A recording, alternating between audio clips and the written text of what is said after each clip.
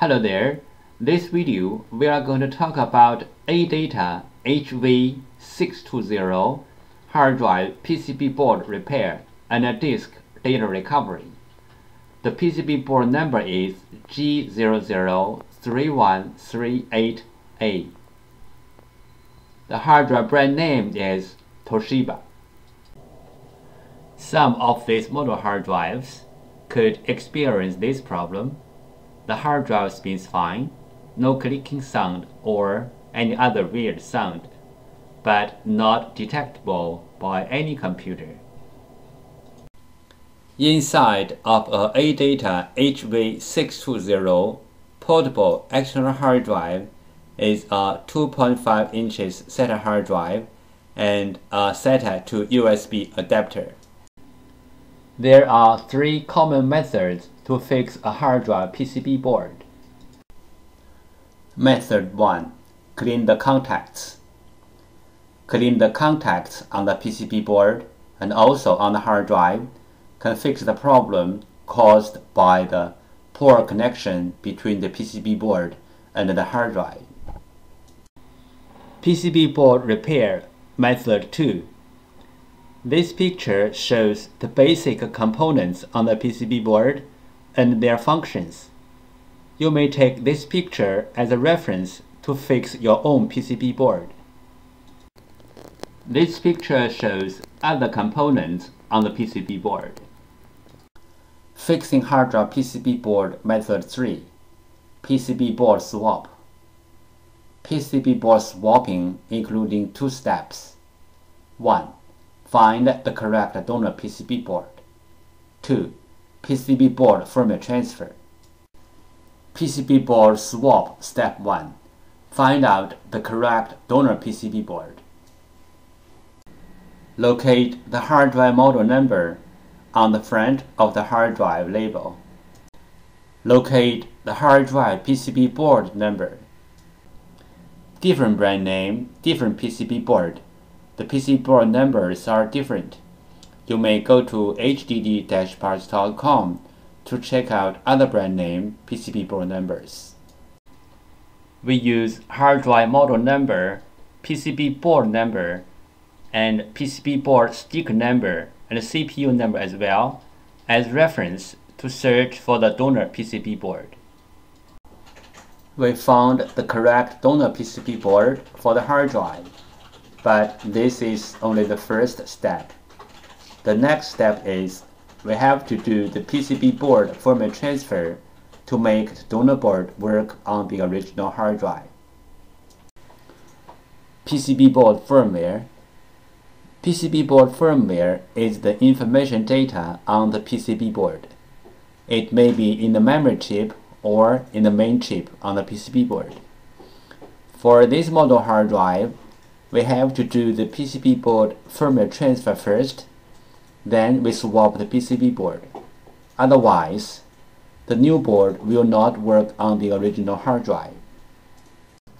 Why do we have to do the PCB board firmware transfer? Because for this model hard drive, one PCB board includes two parts, hardware and firmware. The PCB board firmware includes hard drive's unique configuration data. The hard drive needs this unique configuration data to work, so we have to transfer this unique configuration data from the original board to the donor board. Then the donor board can work on the original hard drive.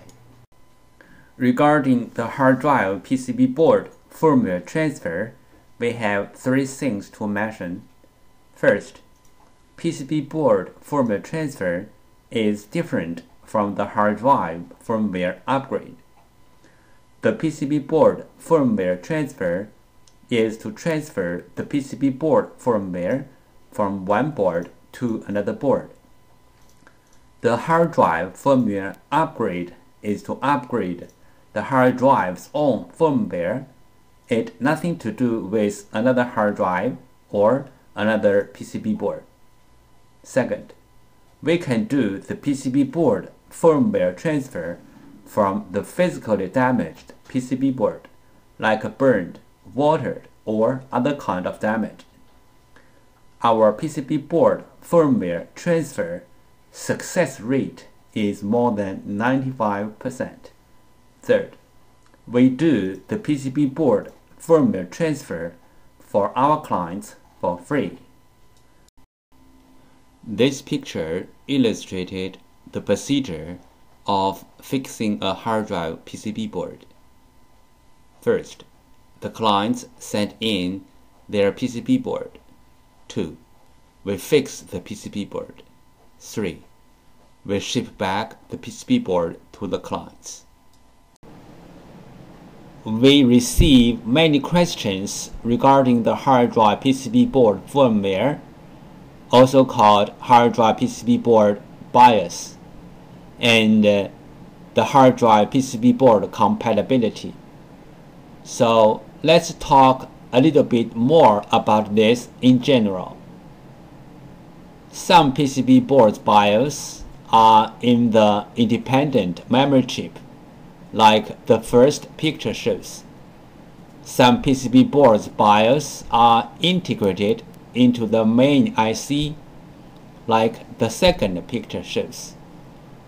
Most of the modern hard drive PCB boards need to do the BIOS transfer before swapping the PCB board. Even the donor boards are identical with the original boards in hardware. We have to transfer the BIOS from the original board to the donor board. Then the donor board can work on the original hard drive. The third picture shows some of these PCB boards. But there are some hard drive PCB boards do not need the BIOS transfer.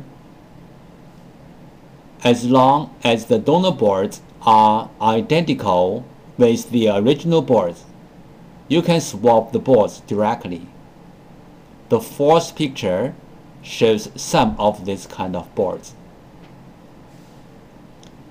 If you have any questions, such as how to find a donor board, if your board need to do the BIOS transfer, where is the BIOS of your PCB board, how to swap your PCB board, please go to www.hdd-parts.com to check it out, or you may take pictures of your hard drive and the PCB board and email to us.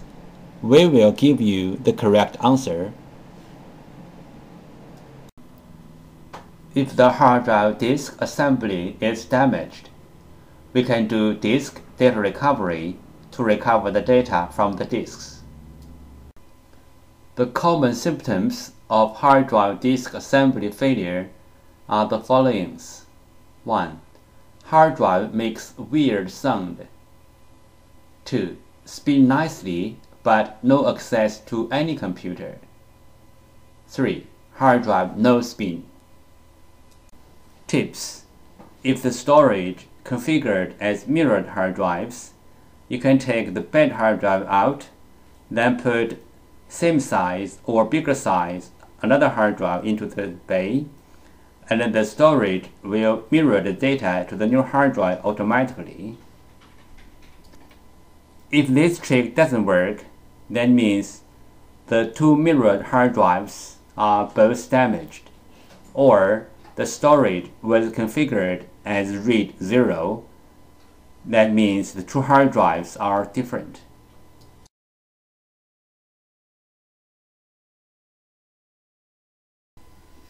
Overheat is a common hard drive problem. Cooling down a hard drive is always a good idea. We prefer to take the problem hard drive out from the enclosure or from the computer, and also let the PCB board facing the fan, because it is the PCB board who generates the heat to the hard drive. There are some simple ways to recover data from a hard drive. One of them is try to read the hard drive by different devices, like different external hard drive adapters, computers, or enclosures. Because different devices use different way to read a hard drive, sometimes this trick works. Another way is swapping the hardware PCB board. Swapping the hardware PCB board can fix the problem caused by the PCB board. There is a cost in swapping the PCB board, but it is way cheaper than sending the hard drive to a data recovery firm. Clean room operation. Common disk assembly physical problems. Disk head damage, disk damage, spindle damage, motor damage, dust contamination. Dust contamination could be caused by broken seal or opening the hard drive in an unclean environment, like office, computer workshop. Opening the hard drive in an unclean environment could make the data recovery work even more difficult. This picture shows the procedure how we do data recovery for our clients. First, the client sends their hard drive to us. Second, we do data recovery. Third, we ship back the data to our clients. Thank you so much for taking your precious time to watch my video. Any comments are really appreciated. If this video is a little bit of help, could you please click on like to support me? Thank you again.